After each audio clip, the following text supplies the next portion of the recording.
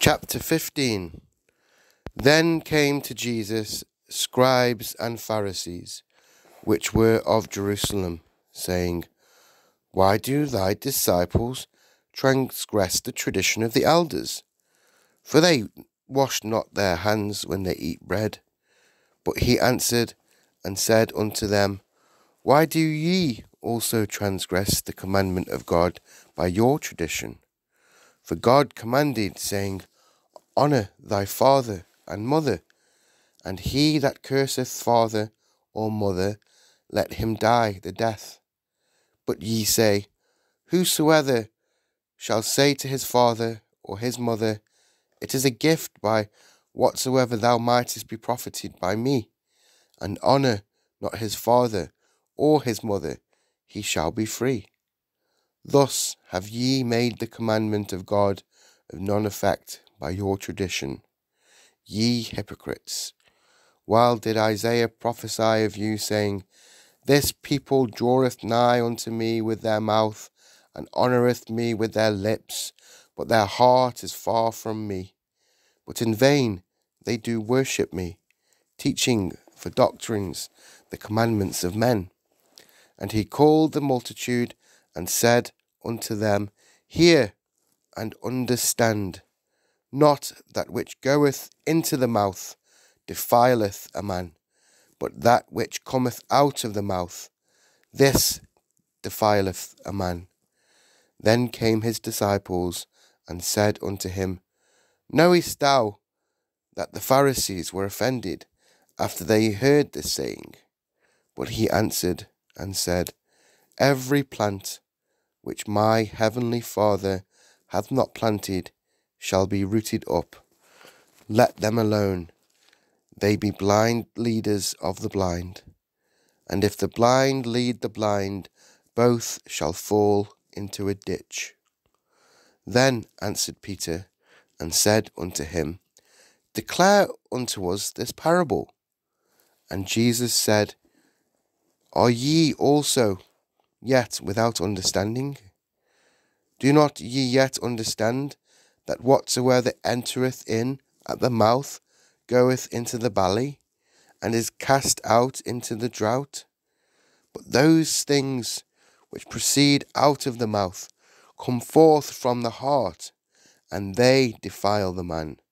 For out of the heart proceed evil thoughts, murders, adulteries, fornications, thefts, false witness, blasphemies. These are the things which defile a man, but to eat with unwashen hands defileth not a man. Then Jesus went thence, and departed into the coasts of Tyre and Sidon. And behold, a woman of Canaan came out of the same coasts, and cried unto him, saying, Have mercy on me, O Lord, thou Son of David. My daughter is grievously vexed with a devil. But he answered her not a word. And his disciples came and besought him, saying, Send her away, for she crieth after us. But he answered and said, I am not sent but unto the lost sheep of the house of Israel. Then came she and worshipped him, saying, Lord, help me. But he answered and said, It is not meet to take the children's bread and to cast it to dogs. And she said, Truth, Lord, yet the dogs eat of the crumbs which fall from their master's table. Then Jesus answered and said unto her, O woman, great is thy faith. Be it unto thee even as thou wilt. And her daughter was made whole from that very hour. And Jesus departed from thence, and came nigh unto the sea of Galilee, and went up into a mountain, and sat down there. And great multitudes came unto him, having with them those that were lame, blind, dumb, maimed, and many others, and cast them down at Jesus' feet, and he healed them. Insomuch that the multitude wondered when they saw the dumb to speak, the maimed to be whole, the lame to walk, and the blind to see. and they glorified the God of Israel.